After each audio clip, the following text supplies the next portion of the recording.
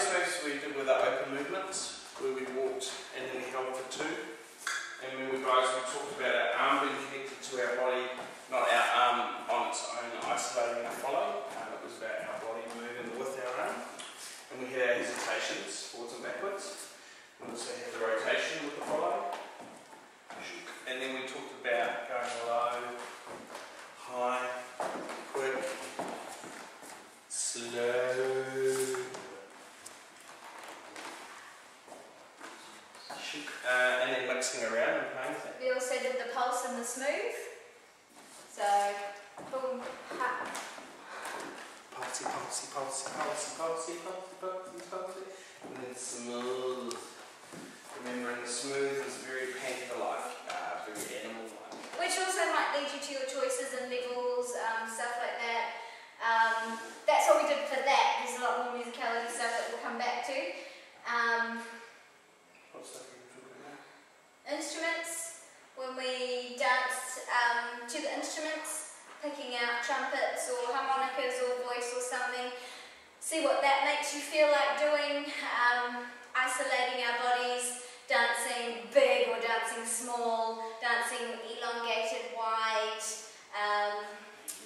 freezing and slowly coming out of it, or freezing and then moving out of it. Talking about freezing, this came from a 6-count style tuck-turn movement. As she came through here, I grabbed it, tense up a little bit, which engages her body, and then we're able to release it. Now from here, we can come out quickly, slowly. She can walk backwards. The key, guys, is after this move, do not walk forwards.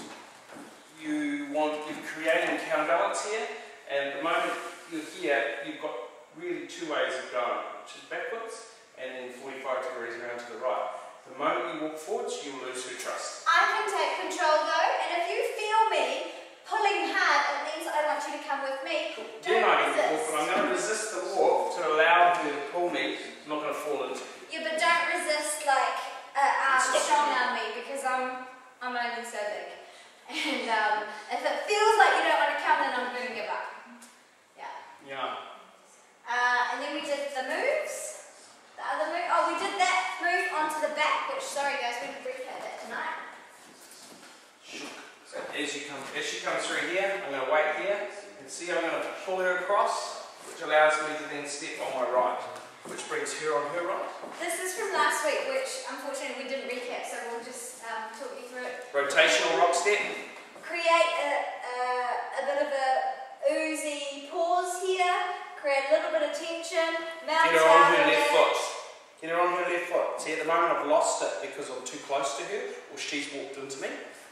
It's hard when we're describing it on film as well, so I need to pull her over. Then I can walk on my right, left down, I can triple her back out. And you have to create that connection on different the back. angle. Yep. Rotational rock step. See I've twisted her body rather than making her go straight back. I need the rotational rock step to spin her through, pull her onto her left, and then I can walk right, down, pull back. So it's helpful for me as a follower for you to take more than one step, because that means I know that you're asking for connection from me. So as you go down, I'm pushing down as well, which means you can pop me out. Cool. And then the other move we did was a walk across, and then I pull her through. We're trying for a 180. From here, see how high her leg is? Really restricts what I can do. Safest thing at that point is to flick her up.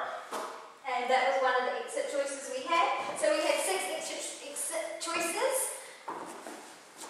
We had different angle, we're just going to flick. And then from there, I can step up and we can walk out. And then if you keep me up in the air, you can do ochos as well. If you keep my foot in the air. Boom. We're going to step her back and then into reverse ochos. Remember, I jump on her right at that point. From here you just walk out. And we also had, so that was... Hit this move. 3, oh, have we done the triples? Oh. Triples require you putting my foot on the ground rather than lifting it up. That's what it looks like. So instead of dragging her around, I'm just going to leave her foot on the ground so that I can triple her through this way. or I can triple her backwards. Or there was ragdolls. Have we done that one? Ragdolls. Did we do the ragdolls? No. From here, I'm going to push that arm forward. So your weight needs to be on the ground at that point so I can step through.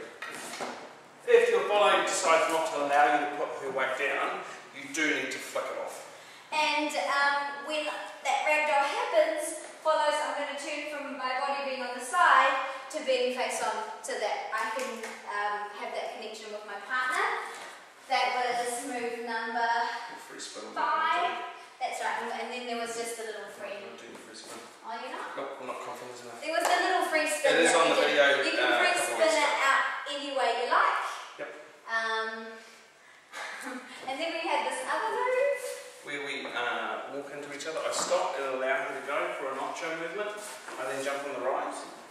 Get nice and close. So when I step on my left, I can catch with my right.